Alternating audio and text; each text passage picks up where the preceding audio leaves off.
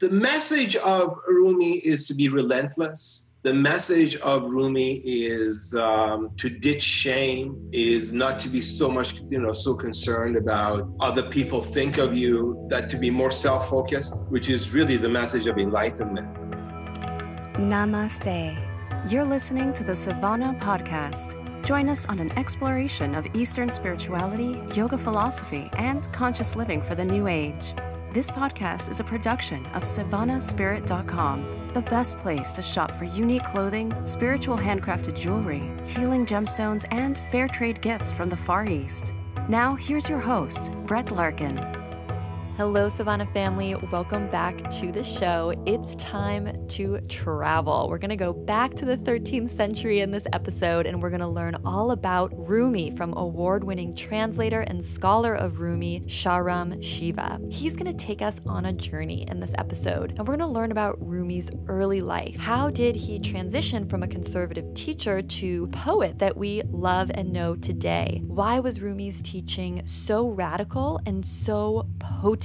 And what about his teaching is still so relevant? Why are his poems still so beloved today? Definitely stay tuned and listen to learn more. My guest today is Shahram Shiva. As I mentioned, he is an award-winning translator and scholar of Rumi and the author of several books about Rumi and advanced spirituality. Before we dive into today's episode, I just want to remind you to support the show. And I have a really amazing opportunity on how you can do that in this particular time period, which is by purchasing the Uplifted gift box, the Uplifted Yoga gift box on SavannahSpirit.com. So as you know, Savannah Spirit is what makes the show possible. They have the most beautiful yoga clothing, jewelry, and crystals online. So you definitely want to check them out at SavannahSpirit.com. And now I teamed up with their team to make this really amazing gift box that's full of crystals and a little Ganesh, a crystal cleansing smudge set, a beautiful anklet, lavender incense, this really lovely moonstone mini gemstone bracelet that I wear all the time. It matches everything, and Himalayan sea salts that you can use in the bath. It's just a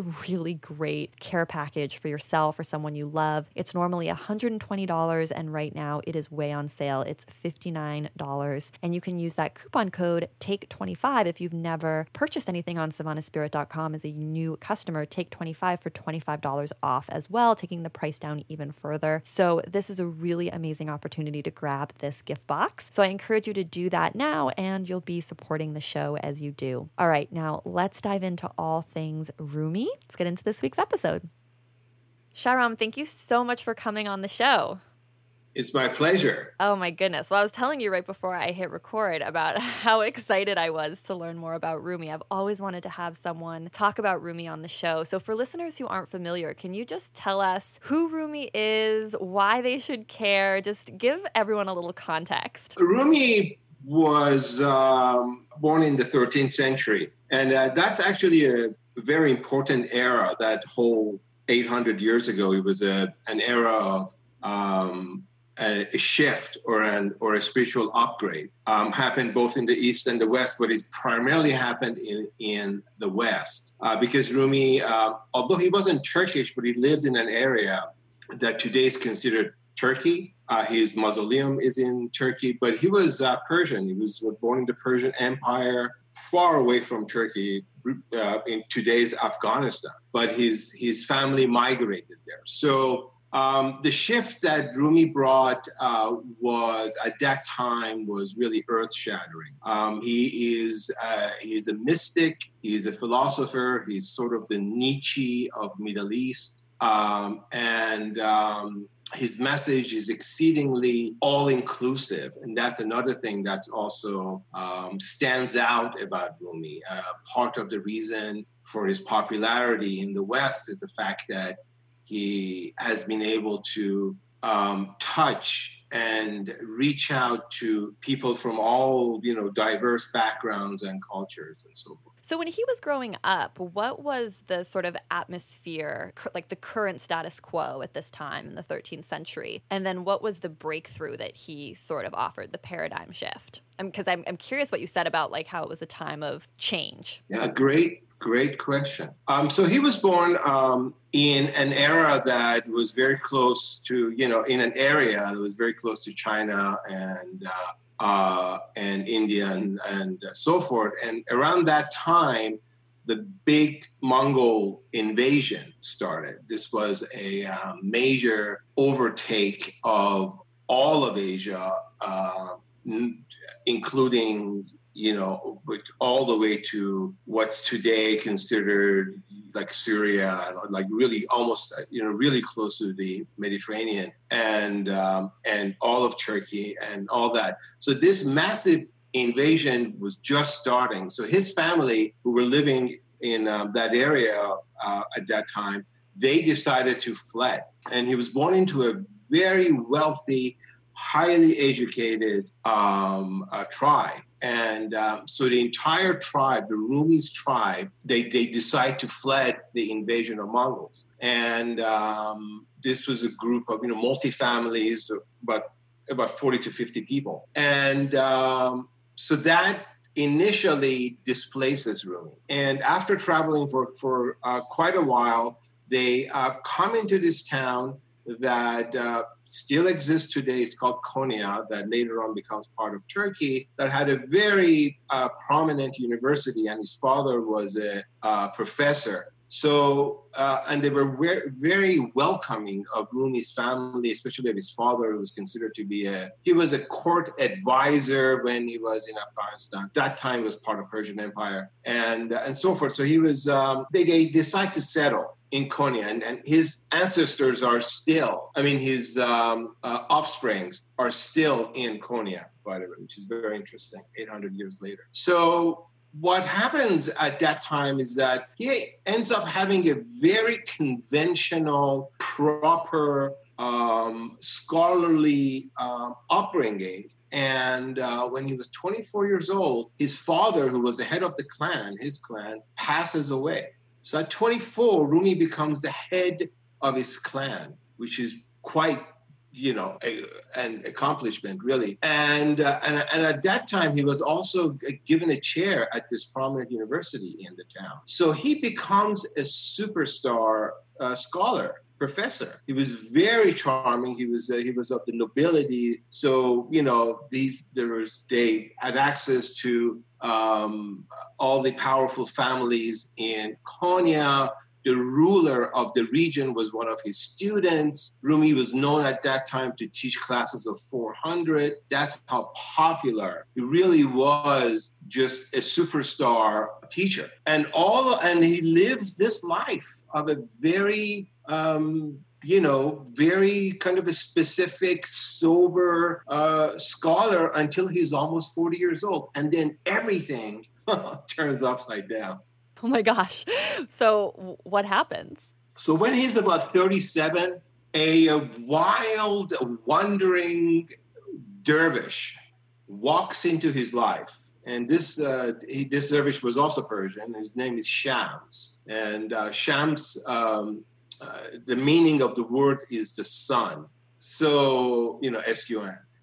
And Shams was the polar opposite of Rumi. So Rumi is from the nobility, political power, wealth, hangs out with the ruler, on and on and on, right? And Shams was, for all intensive purposes, a homeless person, because these are there's a tradition of wandering dervishes in Persia who were renunciants. They didn't own anything. They didn't live anywhere. They just went to place.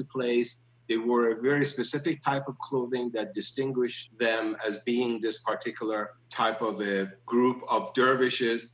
And they basically begged and kind of lived a life on the fringe of society as a renunciant. So here you have polar opposites coming together. And their meeting was quite a bit of a shock to Rumi, because they have a very simple back and forth conversation. And that triggers something in Rumi. Basically, Shams, in a way, awakened Rumi. He spiritually awakens him, because Rumi was very ready for this. There are a lot of stories how this happened, but almost all of them are made up. Be interesting story for children or whatever. I don't want to get into it. But what Rumi does is that he brings Shams into his household. So can you just imagine what that would create. Even today, if somebody in like a big Beverly Hills mansion would bring like one of LA's transients or whatever, into their home, especially if they come from a super conservative, very well-established family. Right off the bat, this creates a massive amount of disturbance within the household. That's a whole other conversation that I talk about on Rumi's Untold Story, which is both on one of my sites called Rumi.net and also in a book that I did. So I don't want to get into it. But what happens then is that Rumi and Shams get together. They kind of depart from society. Rumi stops teaching. He stops interacting with his family and devotes himself to being educated by Shams in the art of the ancient mystery schools, such as the one from Egypt, and the big leader of that movement is Thoth, T-H-A-T-H, and ancient Persian schools and experiential spirituality and so forth. So that was an amazing revelation for Rumi. So I think when a lot of people hear Rumi, they think poetry. And I'm sure there's a lot more to the story than that. How does this story that you've told us so connect with what I think a lot of people, especially who do yoga, have an experience of Rumi today, which is usually through his writing, right? Through his poetry. Where did poetry come from? Where did that fit in? When you described his early life, it was very focused on like logical things and university studies and teaching. So I'm excited. Like how does that all happen? Right. Well, in Rumi's own words, Shams transformed him from a bookish, sober scholar to an impassioned lover of spirituality and universal truth. So Rumi and Shams spent a very, very short period together. Rumi lived to be 66 years old and met Shams when he was, 37, 38. Altogether, they only spent at the most 18 months together. And the issues were revolving about the dichotomy of these two characters at an era where the ruling elite were totally separated from the merchant class and from the peasant class completely. They weren't allowed to associate themselves. They weren't allowed to form friendships and so forth. So Shams's association with Rumi creates such mayhem and such disturbance in the top families of the era that Shams, after just a few months, just disappears. He was sick and tired of all the negativity and how everyone was hating on him. So he just takes off. And Rumi, sends a whole caravan of gifts to invite Shams back and so forth. And Shams comes. It's a long story. I'm really shortening it. For people who want to read the details, just refer to Rumi's Untold Story. Shams comes back a second time, and the second time doesn't work at all. And then it turns into a major soap opera. It's super dramatic and involves honor killings and so forth. I'm not going to get into any of that. But Shams gets killed. And after that point, Rumi falls into a very deep state of grief. And out of that deep state of grief comes 25 years amazing poetry that is highly difficult to compose. And he was composing them verbally. Not that he couldn't write, he was a top scholar, but he tapped into a nerve, this universal creative nerve that he would just put out this incredible amount of highly difficult to compose poetry, one after another. So after 25 years, he has roughly about, 30, 40,000 poems. I mean, it's an insane amount of output collected in 2 volumes. So the first volume is the one a lot of people are very much used to, that he devoted and dedicated to Shams. And that's about the love poems, the ones that are super passionate, the ones that are about kind of giving up everything for love, and has very deep spiritual elements, has some funny elements, has a lot of references to Shams. That takes 15 years. And that by itself is about 30, 40,000 verses. And once that's done, that was almost his kind of a self-therapy. to try to get over the loss of Shams and express and share what he learned from his couple of years, overall year and a half that he spent with Shams. And the last 10 years of his life, he decides to change gear. And although he was still sharing in poetry, he decided to make his poems more approachable and more mainstream accessible. So he does another book, and this book has a lot of anecdotes and simple stories and a much simpler, in a sense, conversations about the Old Testament, the New Testament, the Quran. So this second book, oddly enough, is actually a lot more popular than his first, The Passionate books, because people, mainstream people got to understand what Rumi was about a little bit. Whereas his first book, which has been my focus exclusively, I only focus on his first, The Passionate, is you have to be a spiritualist, you have to be a mystic to grasp the hidden secrets in it. Whereas the second book, pretty much anyone can grab it, can understand it. What are your big takeaways? I mean, because you've written so many books about Rumi and your knowledge is so deep. I'm curious if you'd share with the listeners, what do you take away from this story? Like the story of someone who was such an academic and so incredibly intelligent and kind of devoted the first half of their life to kind of playing by the rules, right? The way you painted the story. So then just doing a complete 180, and it sounds like it's truly a spiritual enlightenment, or, some people today might call that a Kundalini awakening, or just suddenly he has this heart that's overflowing with love and then grief and then this huge output of work.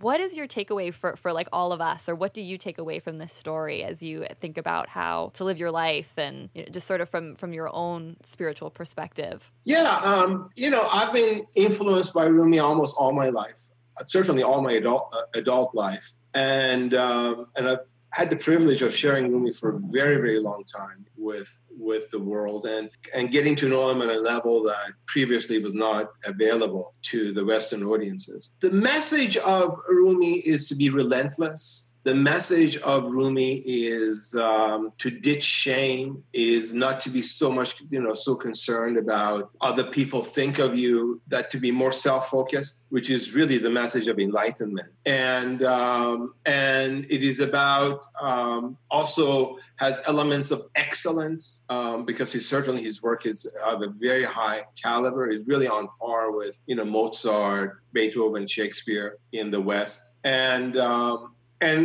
also, it's about dedicating your life to personal growth, to spiritual growth. And when that opportunity comes, don't take it lightly, because that is the most important aspect of being human, is personal spiritual growth. It's not just survival, it's not reproduction, it's not just having a job or whatever, So that's so these are some of the takeaways. We can also talk about love. Why do mystics put such emphasis on love? I mean, that's another topic that we can certainly talk about, because a lot of Rumi's message, especially the ones that are popular in the West, revolve around the concept of love. Do you see similarities between what was happening then in the 13th century and what's happening in our modern world today? Yes.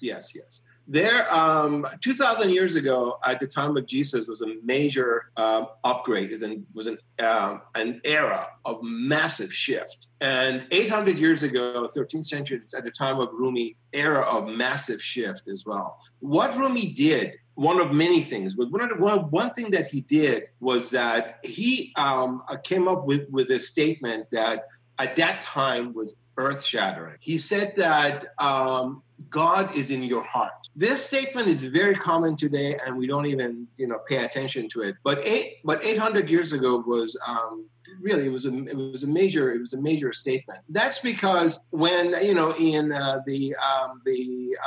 the Jewish Torah and in the New Testament, God is an outside entity, meaning there is a separation between God and man. And what Rumi did was that he fused the outside deity with man. So he brought us one step closer to the era that we are in today, which is also another massive upgrade period, that that you are the deity. There is no outside deity. Yes, there is universal energy, but you are the deities. And the sooner you realize and the sooner you grasp this concept, the quicker will be your growth and soul evolution. Had Rumi been religious earlier in his life? Yeah. And what religion was he? He was Muslim. So it was a huge change of faith, essentially. If Rumi was a peasant class or a merchant class, he would have been executed for blasphemy. Yikes. Yeah, but the reason he got away with a lot of the things that he said, like, God is not found at any place of worship. God is not found at the mosque. God is not found at Kaaba. All of that. So he has hundreds and hundreds of blasphemous poems. Actually, Rumi is not even allowed to be mentioned in places like Saudi Arabia because he is considered, counter the teachings of their prophets. And traditionally, and even today, in very Islamic places like Saudi Arabia, Iran, Pakistan, they actually execute people for blasphemy today. So 800 years ago, again, he got away with it because the ruler, the emir, was one of his students. So he was above the king, meaning he was above the military, certainly above the big mosque and the clerics. So, and his work survived. Another thing that could have happened was that these kind of establishment clerics could have deleted a lot of his blasphemous texts, but nobody dared to touch his work because he was so respected as an individual. Wow. So, Savannah family, when we come back, we're going to continue this conversation, and we're actually going to look at some of Rumi's poems, which I'm really, really excited to do with an expert. Before we go and pick up next time, I just want to make sure that everyone, Shahram, knows where to find you. So can you just tell them a little bit about your most recent book and where they can find you online? And he'll be back in the next episode. Yeah, I have basically two sites. One of them is my fullname.com. But that is a little bit difficult for people to type, but it pops up on Google. But it's either shahramshiva.com or just go to rumi.net, rumi.net. And that's my Rumi network, and there's contact information there and links to social media and so forth. Perfect. So I'm going to put both those links below in case between now and the next episode you want to look up some of his books or dive deeper. And Savannah family, I will connect with you all in the next episode. I'm super excited to go deeper into Rumi, and I hope you're enjoying this week's theme. You've been listening to the Savannah Podcast. To find out more about Savannah, go to savannahspirit.com or follow Savannah on Facebook at facebook.com/Savannah Spirit. For daily inspiration, check out our blog at savannaeast.com. Be sure to join us next week for a new episode, and thank you for listening to the Savannah Podcast.